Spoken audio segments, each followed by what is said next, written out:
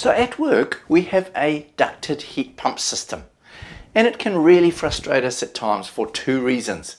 First of all, it has a really basic control panel which is very difficult to program in scheduling. So we wanted the heat pump to run during the day while we're at work, heat up the office before we get there, and then switch off at the end of the day and be switched off on the weekends and public holidays. So it was very difficult to control. The second problem we have is that when you turn it onto the auto mode, for some reason or other it doesn't seem to heat or cool the building. So you have to manually switch between heating and cooling, especially in those bridging seasons like autumn and spring. So what we wanted to do is link it up to Home Assistant. So what we've done is we found this connector, cost us about $500 to get installed, but it's a Wi-Fi connector that gives the heat pump connection to the Wi-Fi system with an app. Of course, being me, I wanted to run this on Home Assistant. So I looked in the HACS directory and I found a connection to the Panasonic cloud system. Connected that up. I'm going to show you shortly how that all works, and then we created a short automation, a really simple automation that will check every morning to see what is the temperature and either switch it on heating mode or cooling mode, and then switch it off at the end of the day, and also check what day of the week it is. Let me show you how it works.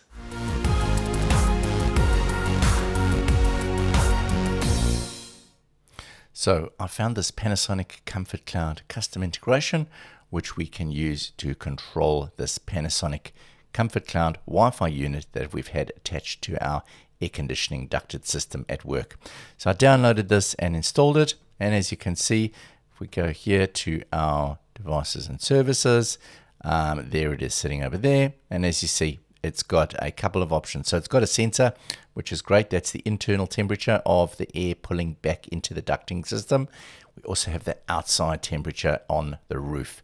So that gives us some temperatures, and then we have the full control. So if we go to our dashboard of our Home Assistant, you'll see here that it tells us what the set temperature is. It tells us currently it's idle because it's already reached its set temperature. It is currently in heating mode, but I could also select cooling mode, dehumidification, or fan only mode.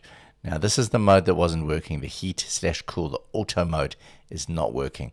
So what we're going to do now is we're going to create a short automation that is going to check every day to see what the temperature is, and then it is going to go in there and set it to either heating and cooling, and it will do that at a certain time in the morning, only on weekdays.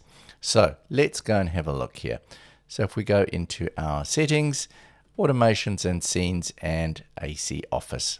Okay, so if we have a look what's going on here, we've got two triggers. We've got a time trigger of 5:30 in the morning, and we've got another time trigger at 6 in the evening. Okay, and we also have a condition here which is checking to see that it is only happening on weekdays. All right, so that's our trigger and our condition, and then we have these three action options down the bottom here. So these options are basically either to set it to heating, a cooling, or to set it to a fan mode, just a recirculation mode overnight.